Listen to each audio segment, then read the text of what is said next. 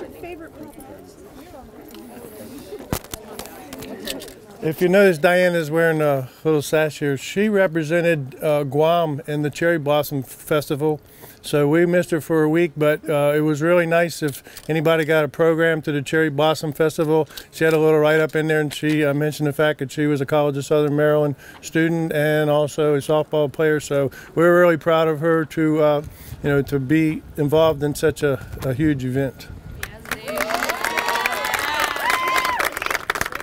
Okay, so let me talk about some of the people that Dr. Guthrie's already talked about. Michelle Goen and your group just backed us all the way. Let's see, we got Chelsea, Erica, Nate, and Tony. Yeah, thank you very much. You've done a lot for us. The Student Government Association, Michelle Rubel, Anya, you guys helped out a lot with the money. And then the softball team itself put a lot of money into it.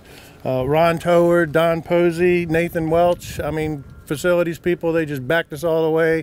They were there for us, everything we needed. What do you need? We'll get this, we'll get this, we'll get that. That was really good. And again, Perspective Craftsman with Mark Fields, just a superb job.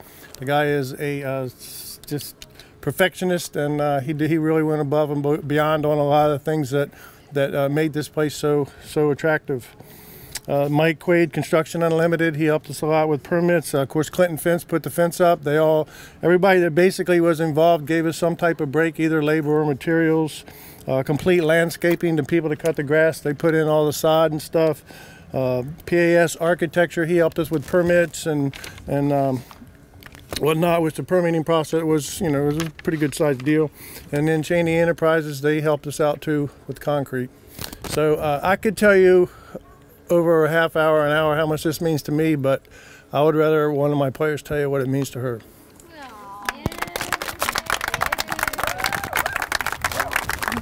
Hello everyone, I'm Diana Cruze, one of the captains for this year's softball team.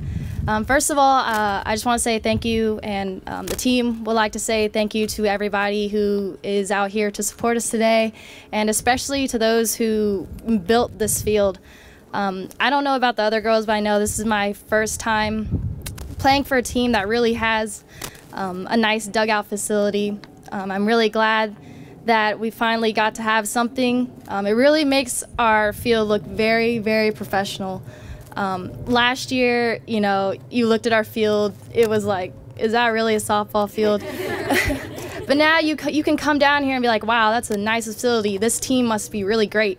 And we are, and I think, we deserved to have a field that really represented how our team is and, the talent that we have down here. If you have a good field, you're going to have a great team to play on it. This is my last year here, and